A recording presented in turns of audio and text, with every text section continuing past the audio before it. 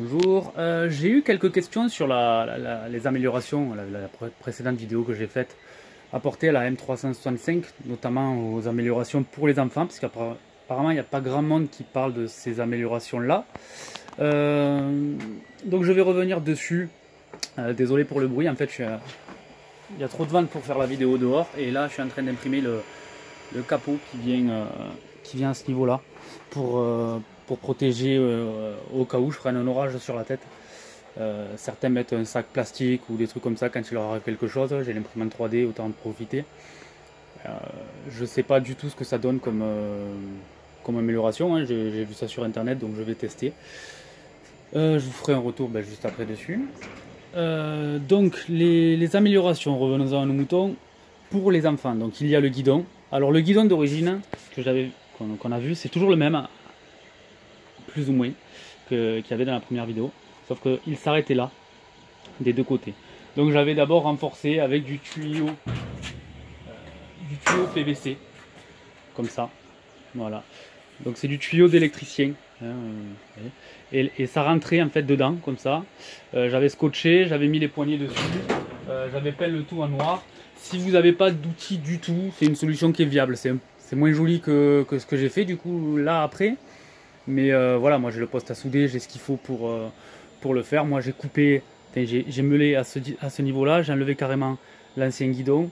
J'ai soudé une nouvelle barre ici. Voilà, que j'ai fait plus longue, donc forcément quasiment aussi longue que l'ancien.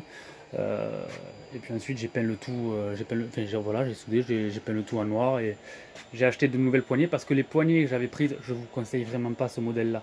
Si jamais vous devez en acheter un sur AliExpress, parce qu'au final cette partie là est quand même bien pratique. Moi je me suis servi de ça. Ça sera à refaire.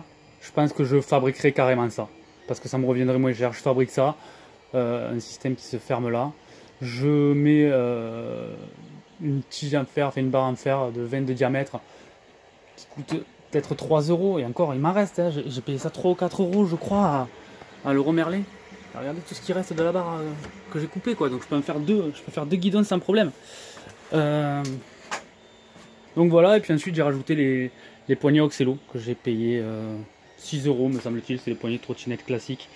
Un petit peu compliqué parce que dès qu'on veut sortir des sentiers battus, qu'on va à Decathlon, on dit ben voilà, je veux installer des poignées, j'ai mis une barre en 20 de diamètre, est-ce que ça passe? Les gens sont voilà, les vendeurs sont incapables de nous dire le diamètre intérieur des poignées, c'est pas écrit dessus. Donc les trottinettes, les poignées de trottinette freestyle sont passées sans aucun problème. Donc ça, on en a parlé. Ensuite, j'ai le marchepied. Ah oui, je reviens là-dessus parce qu'il y a quelqu'un qui m'a demandé si on pouvait régler la hauteur. Vous voyez comment c'est fait en fait. Donc vous avez 4 vis là, vous le mettez où vous voulez. Alors bien entendu, quand on est d'origine, il y a ça là qui va gêner. Donc là on peut le descendre jusqu'ici le bas, et ensuite le haut doit être au moins ici, forcément, puisque sinon vous allez gêner avec le câble. Mais on peut le mettre effectivement à la hauteur désirée. Moi je l'avais mis haut à la base parce que j'avais cette pièce là qu'on voyait sur la vidéo, qui s'ouvre comme ça, qui est un sac à crochet, qui sur le papier est très pratique, qui en vrai l'est moins. Je vais vous expliquer pourquoi. Donc voilà, déjà moi c'était là, donc j'étais obligé de le mettre haut. Ma fille a pris l'habitude, et maintenant la princesse elle veut pas qu'on le redescende, donc je le laisse là. Ça gêne plus du fait du grand guidon qui fait que elle peut avoir ça, même une main d'adulte passe avec l'accélérateur sans problème, donc imaginez la main d'enfant. Oui, pour le problème que ça crée aussi, la longueur du guidon, c'est que l'enfant a beaucoup plus de force du fait de la longueur du guidon, donc il peut bouger plus facilement le guidon. Il va falloir vraiment ne pas lâcher la trottinette, la tenir toujours fermement à deux mains, parce que sinon l'enfant, s'il fait quelque chose qu'il ne faut pas, ça peut faire très mal. Voilà, donc le problème en fait de cette pièce, c'est que vous avez les deux vis sur le côté, hein, mais là vous en avez qu'une, et donc c'est fixé ici avec une seule vis. Vous voyez, avec juste avec celle-là.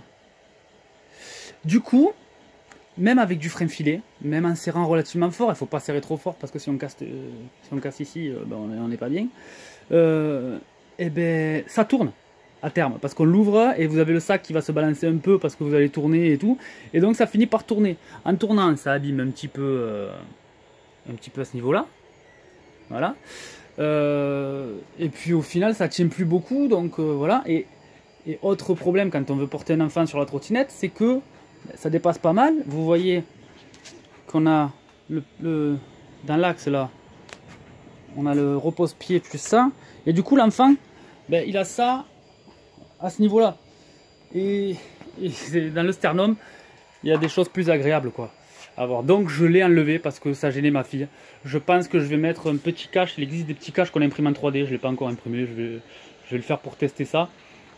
Qui fait ben juste il part comme ça et on peut accrocher quelque chose, mais de toute façon avec le guidon, même en portant ma fille, j'arrive à accrocher son sac d'école ou quoi que ce soit en mettant une nuance d'un côté, une nuance de l'autre. On peut faire pareil avec un sac, donc c'est pas gênant. Je l'avais essayé dans la vidéo précédente devant, et le problème de devant c'est qu'on a la potence qui n'est pas droite comme ça, elle est inclinée comme ça. Du coup, si vous le mettez devant, le sac va avoir tendance à tourner et vous allez avoir le guidon qui va avoir tendance à tourner et ça va vous déséquilibrer un peu. Enfin, c'est pas agréable. Voilà, ça doit rester quelque chose d'agréable la trottinette, donc c'est pas agréable. Au niveau du support de téléphone, alors j'ai le Cube que j'ai finalement mis sur ma moto, voilà, que je n'ai pas testé encore pour voir si ça dérangeait, mais bon, voilà, je l'ai posé pour l'instant là. Parce que quand je freinais, ma fille tapait le menton dedans. Et c'est tout en aluminium. Et taper le menton dans un truc en aluminium, ben forcément, ça l'a fait pleurer 2-3 fois. Ça m'a gonflé, je l'ai enlevé. De toute façon, ça sert. Moi, ça me sert surtout pour le GPS. Bon, j'habite dans un petit village, je sais en général où je vais. Voilà, c'est vrai que la dernière fois, j'ai dû mettre le GPS pour aller voir, visiter une maison. Je me sers beaucoup de la trottinette. Et ça manque, ça manque. Mais voilà, à choisir entre ma fille et le GPS, je choisis ma fille. Du coup, pour ce support de téléphone aussi, j'étais obligé de le mettre à l'envers parce que... Enfin, obligé oui et non, parce qu'en fait, il vient au-dessus là. Et du coup, je trouve qu'on a le pouce entre le support et l'accélérateur et c'est pas pratique. Donc je l'avais retourné, donc il était au-dessus de ça. Et je me suis dit, je vais essayer un truc qu'ils ont sur AliExpress à 5 € là. Qui a 2 barres comme ça là et un guidon carbone qui déporte en fait un guidon et sur lequel on peut mettre pas mal d'accessoires. Je me suis dit je vais mettre une sonnette électronique, je vais mettre ça, enfin je vais mettre pas mal de choses. Donc je l'ai monté, je l'ai mis, effectivement ça déporte et ça ne gêne plus du tout. Par contre ça avait tendance à bouger comme ceci et ça c'est pas pratique. Donc j'ai voulu le... Enfin, c'est pas pratique, c'est pas voulu. Donc j'ai voulu le serrer plus. Et quand je l'ai serré plus, j'ai mis juste 7 Nm. Hein, j'ai pas été fort, hein, que pourtant. C'est des vis chinoises. Alors est-ce qu'on peut faire le point sur la vis? Et elle a foiré. Ah bon, ça veut pas faire la mise au point, je suis avec le téléphone. Donc la vis a foiré. J'ai essayé de l'enlever avec le truc de Gearbest pour enlever les vis, ça a pas voulu et tout. Je dis bon, je vais m'y attaquer à la perceuse. Puis en fait, j'ai pas eu le temps. Et je me suis retrouvé à aller chercher ma fille, donc je suis prudent, donc je mets le casque et c'est surtout pour elle que je mets le casque, mais moi je le mets pour donner l'exemple. Et je me suis retrouvé avec ce casque là, je me suis dit bon, je le mets où? Et en fait j'ai essayé de le clipser là-dedans. Hop hop hop. Désolé pour le tournis.